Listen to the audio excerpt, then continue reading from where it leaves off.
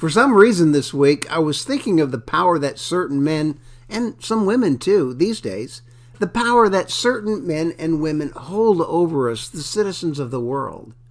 Just a handful of leaders around the globe have the ability to enhance or disrupt the lives of the rest of us. I stumbled onto a web page where all of the leaders of the world are listed alphabetically by nation. From Afghanistan to Zimbabwe, they are all there, 197 of them. The list changes frequently, but someone somewhere keeps it updated. It occurred to me that each of these 197 world leaders have the power to bless or to curse their own people. By the words they speak and the actions they take, their countrymen may be helped, hindered, or even harmed. Further, because nations interact, these 197 world leaders have the ability to disrupt the lives of not only their own people, but all the rest of us. A leader in some country whose name I can't even pronounce may say something stupid that starts a war. After all, wars begin with words. In America, right at this moment, our leader is President Joe Biden. He certainly has the ability to impact the lives of U.S. citizens with the things he says, and his word also carries much weight on the world stage. And then over there in faraway Russia, their president, Vladimir Putin, also has the ability to disrupt the lives of American citizens. Based upon his decisions, his comments, and subsequent actions, our nation is potentially impacted. And on the other side of the world is the president of the People's Republic of China, Xi Jinping. Again, he's a powerful man whose words and actions may impact our lives here in the good old USA. And a nation needn't be large and powerful or even important for its leader to potentially threaten our security. Kim Jong-un of North Korea is a major pain in everyone's backside with his posturing and efforts to develop nuclear weapons. The things that man says are often headline news. There's an old saying that goes something like this: where the word of a king is, there is power.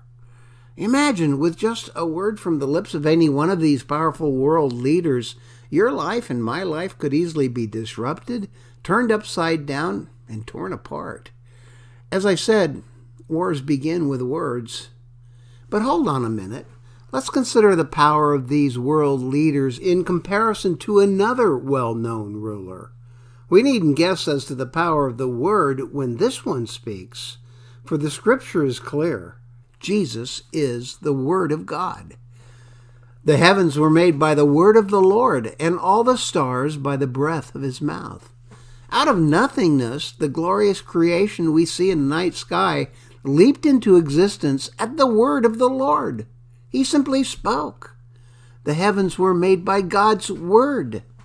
In the beginning, God created the heavens and the earth. Now the earth was formless and empty. Darkness covered the surface of the watery depths, and the Spirit of God was hovering over the surface of the waters. Then God said, when the earth was without form and void, and darkness was upon the face of the deep, Scripture says, there was nothing but the solemn voice of God. Then God said. He said, let there be light, and light was. Let's see Joe Biden or Vladimir Putin do that. God's word was sufficient all by himself to build the universe.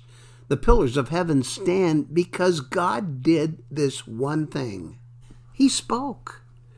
Consider for a moment the power of God's word. From the moment God first spoke the universe into existence, it has gone on all these many eons. It's immense, and it has continued pretty much without change from the beginning to this very day. And the word that God spoke, that word which once created, the Bible tells us, will also one day destroy. John was given an understanding about these things. He wrote about the coming destruction of heaven and earth. He said it simply, it will pass away. We understand that term pass away because that's what we say when a loved one dies. We say he or she passed away. Read what John declared in the book called Revelation. Then I saw a new heaven and a new earth, for the first heaven and the first earth had passed away. There's that phrase, passed away. Then the one seated on the throne said, "Look, I'm making all things new."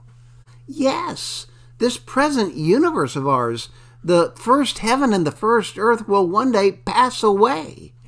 It will come to its demise in the same way it began, by the word of God. And one day a new heaven and a new earth will be created. And look who's the one doing the creating. The one seated on the throne, God's only Son. He declares, "Look, I am making all things new." So God's word created the first heaven and the earth, and God's word will one day make a new heaven and earth. But that's still a long way off, far, far in the future from our perspective. So much happens between then and now.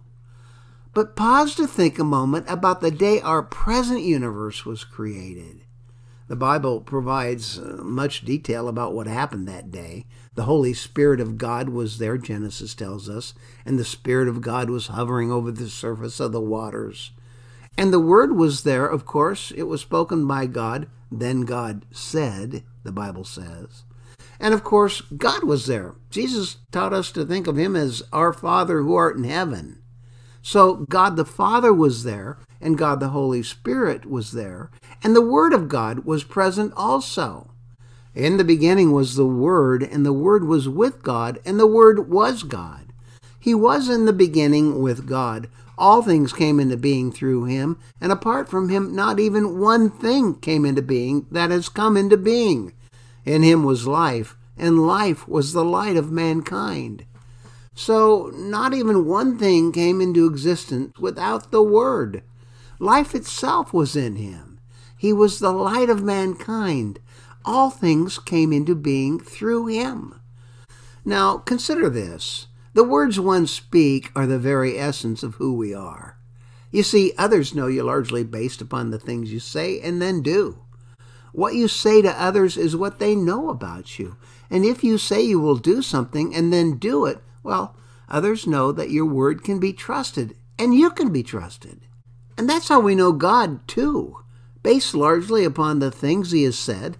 The very words God spoke are recorded in our Bibles, and when He acts upon the many promises you find there, well, we know that His word is trustworthy and that He is trustworthy. You see, God's word is the very essence of who He is.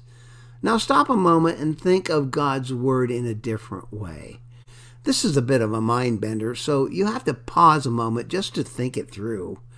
Think of God's word taking on flesh and bone. It sort of morphs into the form of a human being. Scripture tells us clearly that the Word of God became a man. And the Word became flesh and dwelt among us, and we saw His glory, glory as of the only Son from the Father, full of grace and truth. Consider, my friends, what power is concentrated in the Word of God that became flesh and bone and dwelt among us. The power of Xi Jinping and Kim Jong-un and all the rest of them put together pale in comparison to the power of God's Word. Now is a season of Christmas time, and so all around the world, people are preparing to celebrate the birth of Jesus. He is the Word that became flesh. Last week, we started a new study in Ezekiel.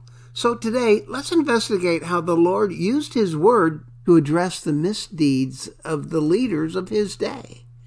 They too were powerful men, and they were acting in their own self-interests instead of doing what was right for their citizens. Time and again, God gave Ezekiel a word that he was to speak.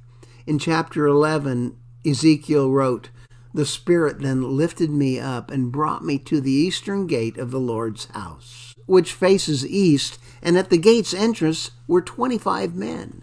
Among them I saw Jazaniah, son of Azur, and Pelatiah, son of Benaiah, leaders of the people. The Lord said to me, 'Son of man, these are the men who plan evil and give wicked advice in this city. They are saying, "Isn't the time near to build houses? The city is the pot, and we are the meat." Therefore prophesy against them. Prophesy, son of man.'" Ezekiel was God's messenger. The proper role of any prophet, priest, or preacher of God's word is to deliver God's message as clear as possible and without embellishment. God told Ezekiel, "Prophesy, son of man." In other words, preach it, brother. Anytime you hear a man who claims to speak for God who is preaching something other than the word of God, my friend, you need to turn that one off. If God's truth is not being preached, stand up and walk out. Repeatedly, Ezekiel says, "The Lord said to me." Do you see how the Bible prints that word Lord?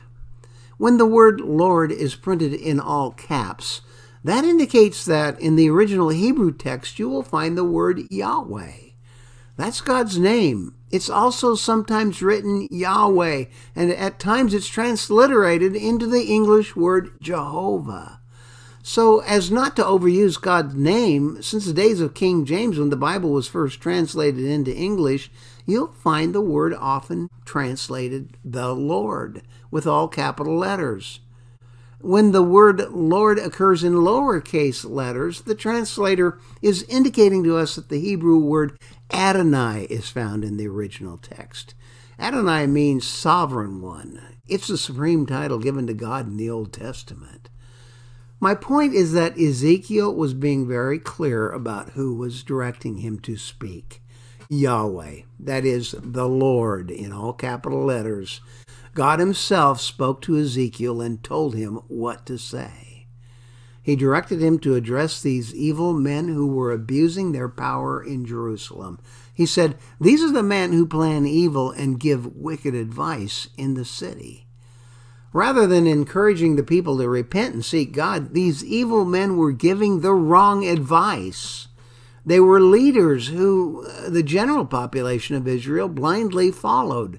The people weren't questioning their decisions or investigating their motives.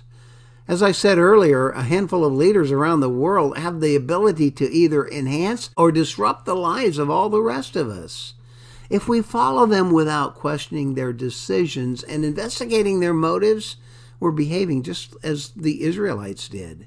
And when we do that, we place ourselves in jeopardy. "Isn't it time to build houses?" these leaders asked. In other words, aren't these the best of times? No, it wasn't the time to build houses, and it wasn't the best of times. God's judgment was upon Israel. "The city is the pot, and we are the meat," they proclaimed. They believed the Israelites were the choice morsels of meat among mankind and were protected by the pot in which they lived, namely the city of Jerusalem. How do Americans see themselves? In other words, the Israelite leaders were saying, all is right in the world, things are looking up, the best is yet to come, happy days are here again. But all that was nonsense. God told his prophet Ezekiel, "Prophesy against them. Prophesy, son of man." The message God gave to Ezekiel was an urgent one. You see, a century earlier, in 722 BC, Israel was a divided nation. God had given them the promised land, but they did not purge it of idols as God had directed them to. So he sent the Assyrian army against the northern kingdom of Israel and its capital city, Samaria. After a 3-year siege, Samaria fell, and the northern kingdom came to an end. The Assyrians scattered the people among the nations. Now, 125 years later, the Babylonians had come against the southern kingdom, called Judah. In Jerusalem, in the heart of Judah, things were gradually growing worse, not better, as their leaders proclaimed. The people had not learned from what happened to their brethren in the northern kingdom. Instead of turning to God, they disobeyed him. They ignored him. They lived their lives as though he did not exist. Consequently, God's judgment came upon them. But in this time of trouble, God sent a prophet. Did any hope remain for the people? Or were they just doomed? God declared, yes, hope remained. They had hope, but only if they turned back to God. My friends, we must learn from Ezekiel. In our democracy, our leaders are prone to give us false hope in the form of exaggerated promises just to get elected. They thrive on false promises. But there is a bigger problem in America than our leaders. Sadly, many Americans behave as though they don't care what God said. They don't care about God. But does God care about them? You and I know He does. We know how much He loves each and every one of us. So it's up to us to tell our neighbors. We must become Ezekiels. Some of our neighbors are worshiping false gods. We live in a pluralistic, multicultural society, so that's all right. I'm less concerned about them than those who have forgotten about God altogether. These Americans focus on worldly things, their careers, accumulating money, buying bigger and fancier houses and faster cars. We believers must speak the truth to them as clearly and without apology as Ezekiel spoke to the people of his day. Our message is a simple one. There is a better way to live life. There's no happiness without God. Turn to Jesus now, before it's too late. Jesus is literally the world's only hope. The Word of God, the Word made flesh, that one who was born of a virgin so long ago, Jesus, understands us, in part because He made us, but also because He is one of us. My friends, He understands you better than you understand yourself. The only hope for any of us is to place our lives in God's hands by believing in His Son. The word of the Lord came to me again. Son of man, your own relatives, those who have the right to redeem your property, along with the entire house of Israel, all of them are those to whom the residents of Jerusalem have said this to. You are far from the Lord. This land has been given to us as a possession. Ezekiel declared time and again, the word of the Lord came to me. Please, when you read the phrase like that, never forget who the word of the Lord is. The word is that one we celebrate at Christmas, born of the Virgin Mary in a stable because there was no room for Him in the inn. He is the Word made flesh who dwelt among us. He is the Word who was in the beginning. He is Jesus, the Word that was with God and the Word that was God. Oh yes, that Word. Scripture says that the Word came to Ezekiel again. He addressed him as Son of Man, which you may recall is precisely what Jesus called Himself when He walked this earth, the Son of Man. Those words occur almost 100 times in the book of Ezekiel in reference to Him. It emphasizes His humanity in precisely the same way the Son of God wanted to emphasize His humanity when He walked the earth. God told Ezekiel that His word impacted not only Israel, but His own relatives. Your own relatives, those who have the right to redeem your property, He said. Back then, a family member of one who had fallen on hard times had first option to purchase his property, that is, to redeem it. That way, at least, it stayed in the family. Should the one who lost his property ever regain his wealth, he could then buy it back from his family member. That was his right. But Ezekiel was a Levite. His people were given no property. They were priests of Israel. They just weren't doing a great job of it. The people were floundering primarily because they had very poor spiritual guidance. And the problem wasn't just with Ezekiel's tribe, the priesthood.